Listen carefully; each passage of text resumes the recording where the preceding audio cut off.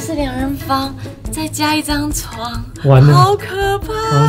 然后放在这个空间尬的，我要崩溃了。没有3人房不行，我觉得3人房不行。你看看它的空间，根本不可能放3块板，就是放不进去。我想，我真的快跳出了，它就劈到我的头上来，你有发现吗？哇，鸭血这好大，好帅哦！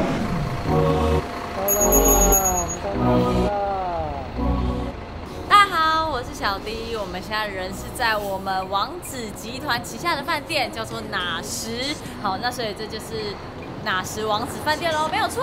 好，那看我这身装扮，知道我又要去滑雪了。那我们这次要滑的，哎呦，好滑！明天我们要去的滑雪场，当然就是雫滑雪场啊。好，那今天是入住我们雫王子饭店哦，它是温泉饭店的，而且有露天温泉。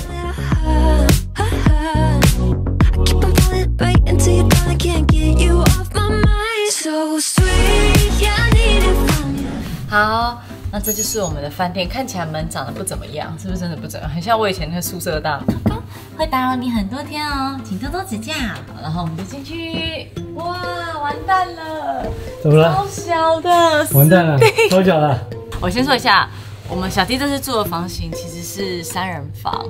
对，那会是3人房的原因，就是因为我们有一个好朋友叫阿鲁爸爸，因为我们把他从单车界拉到滑雪界，我们觉得我们需要对他负责，你知道吗？3人房就是2人房，再加一张床，完了，好可怕！你看这样摊不开吧？哦，我觉得摊不开。我个人觉得，我先带你们去看，然后再把行李放进来好了，因为我觉得等一下行李应该放不进来。好 ，Go 去看看，走。好，可以来看一下，就是一进到就是我们的饭店啊，饭店里面它当然一定会有厕所嘛，对。哇，还真的是2人房呢，我们的行李该放哪里？我要崩溃了。来了，我告诉你2号。啥呀？没有3人房不行。我觉得3人房不行。这是1秒开箱傻眼，你刚刚是不是也傻眼？我一进来也是傻眼，我一进来也是傻眼。这是我们新的房间，原本是3人房，然后不是说3人房很挤嘛？好，我们来看双人房有没有比较不挤。看看新的房间，双人房是可以接受的，因为你可以看到左边这边，左边这个你记得吗？就是3人房的时候，它是一张床，我们不是吓死了吗？那如果它是双人房的话，它就是我们就会把东西放在上面，所以是会比较方便的。然后再来呢，就是还有背包，然后雪板带是我的行李，然后摄影师雪板带放在中间，所以我们不能基本上这个中间的走道是都不能用的啦，不过它也是一个就是可以给你放那个大猩猩的地方，大概就是这样子。好，一样就是从这边来走过来看看，上次我记得是5步，我们来看这边几步，1、2、3、4、5，一样啊。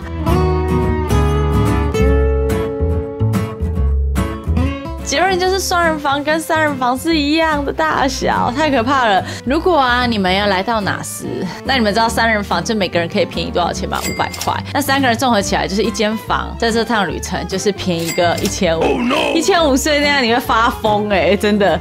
好。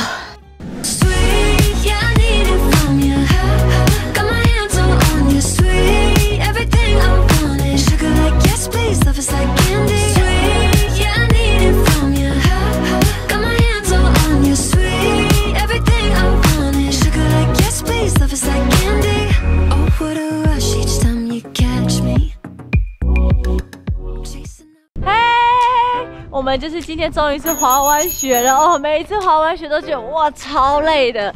那这次就是小弟选择的就是雪场，是我们的雫滑雪场，应该不陌生。那住的饭店呢，就直接住在它雪场里面哦。那按照术语叫做 ski in out 饭店。那为什么要选择 ski in out？ 因为方便，你一早出来，你看穿这样子，你就可以就是去滑雪，是不是很方便？那如果不是 ski in out 的话，就是那一天我们订不到房的状况，就是从盛冈拉车40分钟。那当然你也可能可以住在雫车站，那再搭车来这边都是有的。那对我而言，我们就会觉得很麻烦，因为毕竟我们是外国人嘛。来到了雪场，很重要的一件事，刮完你的雪板之后，最重要的事就是把它放回就是拉客。那你说为什么不带回房间？这样比较方便。你们知道日本房间很小吗？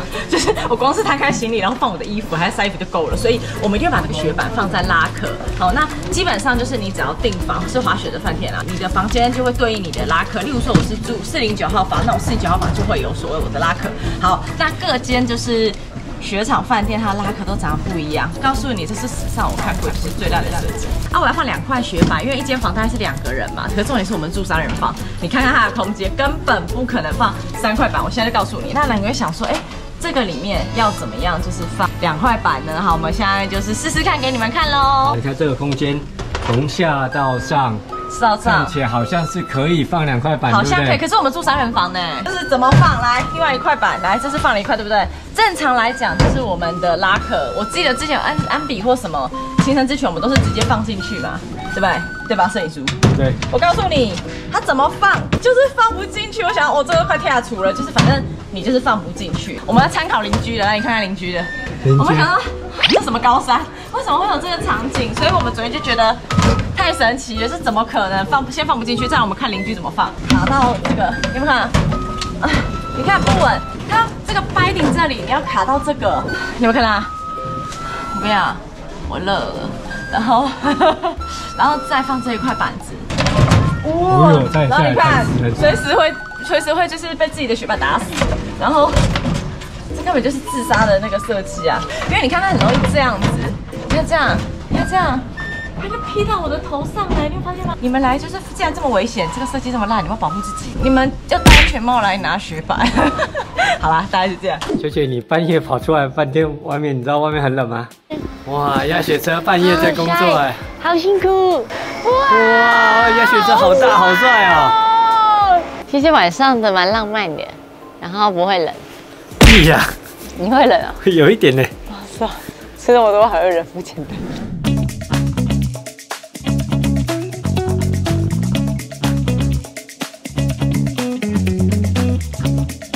我们现在就是要来有请，就是我们老肉爸爸来试吃我们的盛冈3大面，这是荞麦面，然后冷面，然后乌龙面。好，觉得怎么样？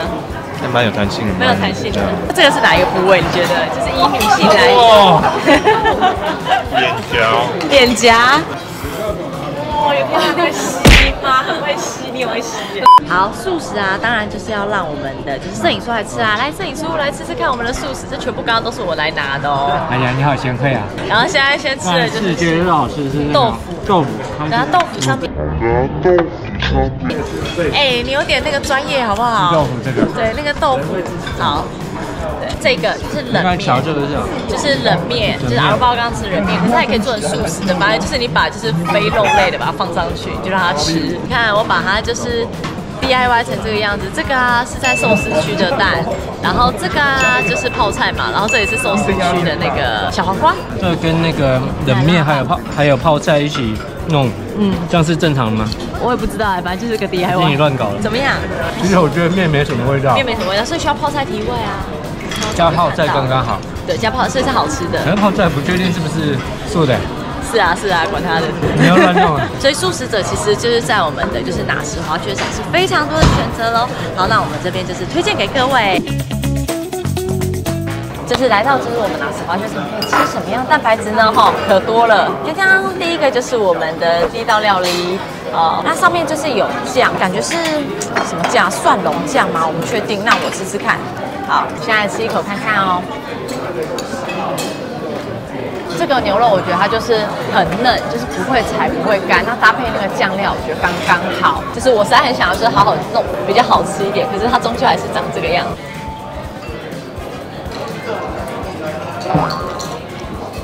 这真的有点柴哦，我会被卡死了。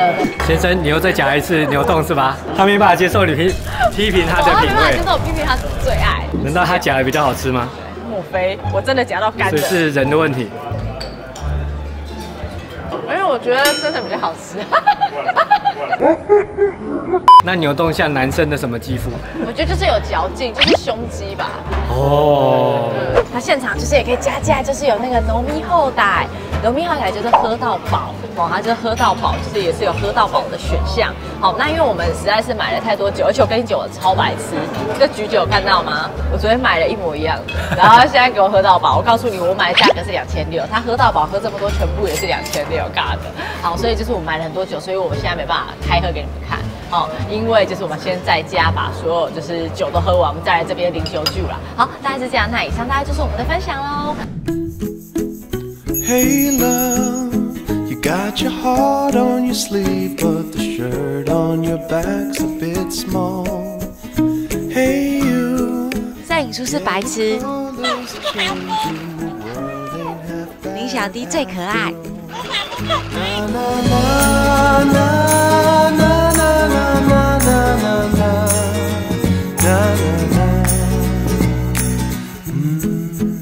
爸爸，谢谢你。人帅真好。对啊，竟然买给我。那我要一只草泥马。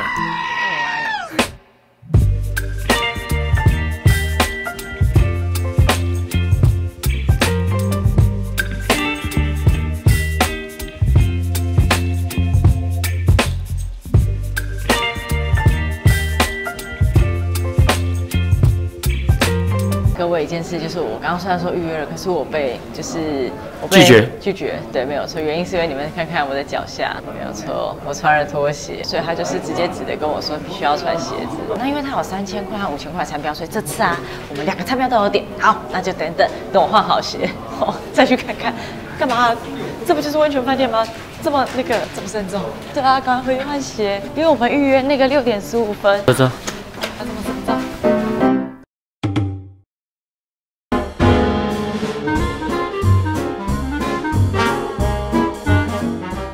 它这个的话，应该是他刚刚讲说是石头鱼，然后感觉上面是苹果，看，很好吃哎，5000块要舔盘。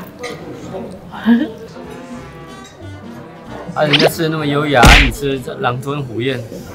好饿，法式料理真的太慢了。我从7点吃到现在8点了，就是这道菜等20分钟。那我们现在来看一下，这个是前泽牛，可以沾它的那个塩盐来吃。然后这个是我们的短脚牛，还可以沾这个瓦萨比来做使用。那你刚刚对于法式料理的感觉是什么 ？tempo 太慢，真的太慢了，因为摄影师吃饭也很快，真的 tempo 太慢。10分钟解决。对啊，我们等了就是1个多小时。好啦，我以为我们的餐会是一模一样，没有哦，这个是5000块，然后这个是我们3000块的甜点。摄影书这一块，你大概几分钟可以吃掉？这个3秒钟啊，3秒钟啊。我信你个鬼！那现在是我们的甜点时候，我们就这边来做一个总结好了。反正我们赶快解决这一看，这就是我们的法式料理。你说10分里面给几分呢？我觉得以料理来讲，我觉得可以给到大概7分啊，因为是好吃的。那剩下3分为什么没有？因为我觉得太久了。好，不过真正的法式料理应该就是都这样子。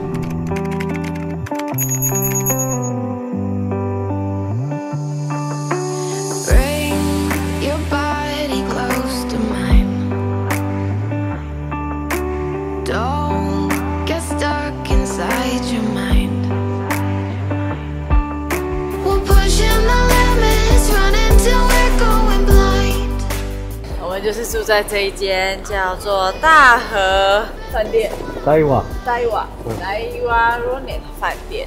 讲的就是我们今天在盛冈附近会住过来。对，这港夜生很多，你可以晚上出去爽，然后很多吃的，我觉得等一下就带大家来逛逛。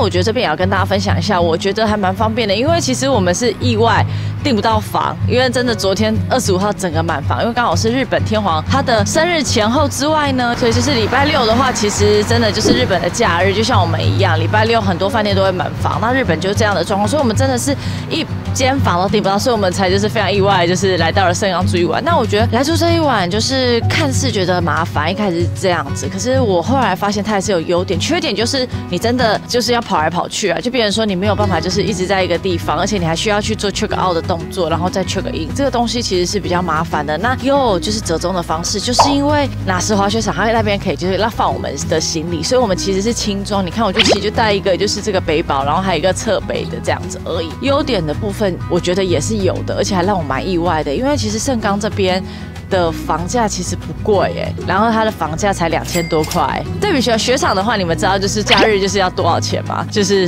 要4000多块，快5000块哦。所以你可以知道那是2倍的价格哦。好，那我们就是现在赶快先去排shuttle，因为看到有一些人了，我们这样等一下要坐到最后一排，很不舒服。好 ，Go。对，这个是 chicken 的组合，那它就搭配薯条，其实它是很厚的，那里面看起来炸鸡应该是有35块，我觉得很划算，才1000块而已。我觉得这个三小屋其实是蛮有良心。你看中原普渡哎，还有这个酒哎，都不一样哇。我们今天不用。